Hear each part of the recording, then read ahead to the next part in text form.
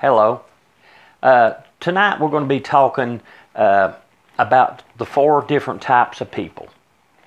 We see this throughout God's Word. The first place, that I've seen it is it's in the Passover Seder. It talks about the four sons, which we will be giving you the scripture at the end. I'll list it to where you can go back and look at it. But it tells you how to witness to the four different types of people. In the Seder, it mentions the wise son, the wicked son, the simple son, and the son who knows not how to ask the question. And it shows you how to approach these four different types of people and how to witness to them. In Mark chapter 4, we're going to be taking our first text from. Chapter 4, verse 14, it starts out, and it's the parable of the sower, which soweth the word. Let's read here, and we'll talk about it. And the sower soweth the word, and they are they by the wayside, which the word is sown. But when they heard, Satan cometh immediately, and taketh away the word that was sown in their hearts. So, there's people that are standing by the wayside. They're not in the way of the Lord, which are sinners. This is putting people in the sinner spot. They're not in the way of the Lord. They're not on the road traveling to God's kingdom. But they refuse. They hear the word, but they reject it.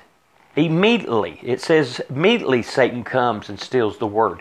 They reject it from the very beginning. They won't hear of it. They just totally reject it and don't listen to it. And it says, and they likewise which are sown on stony ground, who when they have heard the word immediately receive it with gladness, and have no root in themselves, and so endureth but for a time afterward, when affliction and persecution ariseth for the world's sake, immediately they are offended. In other words, these people, they receive it with gladness, but they don't let it sink into their heart. They still try to rely on themselves. And they don't take the Word of God and put it in their heart and let it grow.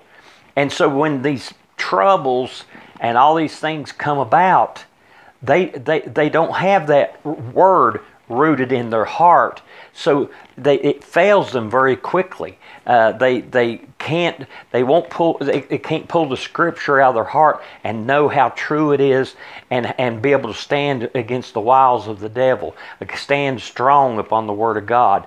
They are weak, and so they become offended very easily and fall away. And it says, and these are they which sown among thorns, such as hear the word, and the cares of the world, and the deceitfulness of riches, and the lust of other things enter in, choke the word, and become unfruitful. So there's people that receive the word, but they don't get rid of the thorns in their life. The things that chokes the word, their lust for riches, their lust for things in this world, they won't let go of it. So the word can't grow. The word can't expand itself in your life. They don't let it grow to a point to where they become such a testimony for Jesus Christ, and they just never become fruitful. And now, when we're talking about this fruitful, you can go back to Galatians chapter 5, around verse 26, and it tells you the fruits of the Spirit, which is love, joy, peace, meekness, temperance, these things. And when you have a fruit like an apple, let's take an apple for instance, you can't have an apple without the seed, or the core, or the peeling.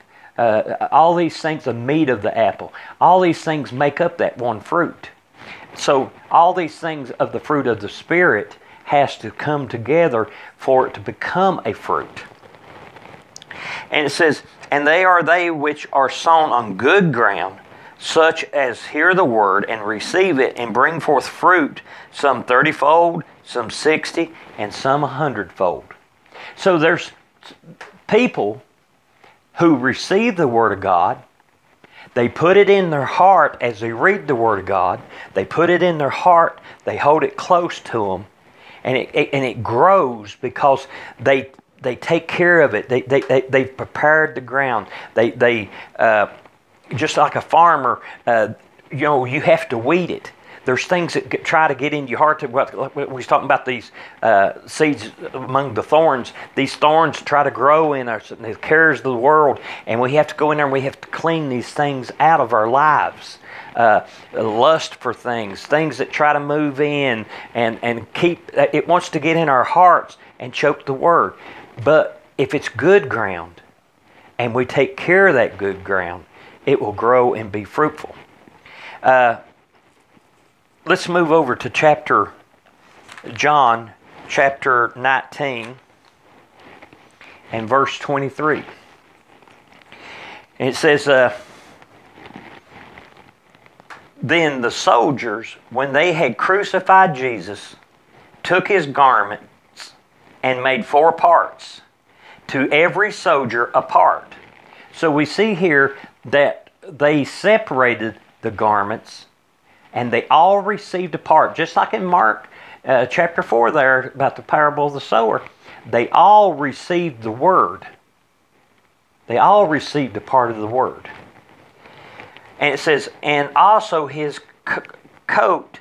Now the coat was without seam, woven from the top throughout. They said therefore among themselves, Let us not rend it, but cast lots for it, whose it shall be, that the Scriptures might be fulfilled, which saith, They parted my raiment among them, and for my vesture they did cast lots. These things therefore the soldiers did. Now there stood by the cross of Jesus his mother's sister Mary, and the wife of Cleophas, and Mary Magdalene. Now, it's interesting, we talk about this coat. Now this coat was weaved by Jesus' mother, because it was customary for the mother to weave or make the clothes for her son. We see this in 1 Samuel when Hannah is every year when she goes up to the temple, and she weaves and takes Samuel a new coat every year. The reason she had to do it on a yearly basis is because Samuel was just, he was so small and growing that every year he had outgrown his clothes that he ministered in. Now this coat was what he ministered in the temple. Now, and Mary knew who Jesus was. The angel in Luke tells us that the angel told Mary that he was the Son of God. She knew how important his ministry was. So when she weaved this, she took her time and she done it just beautiful. That it was weaved without a seam throughout. This is just, now we see that the 4 soldiers all received a part of the garment, but only one received the whole garment that was weaved throughout. You know, we look at the Word of God, it's weaved throughout. From beginning to the end, this whole Word is weaved together so beautifully.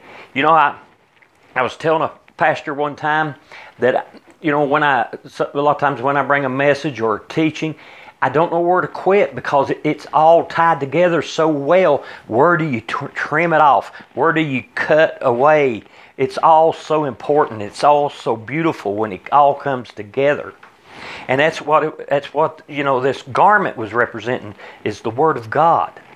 And, you know, it was her Son who was the Savior of the world.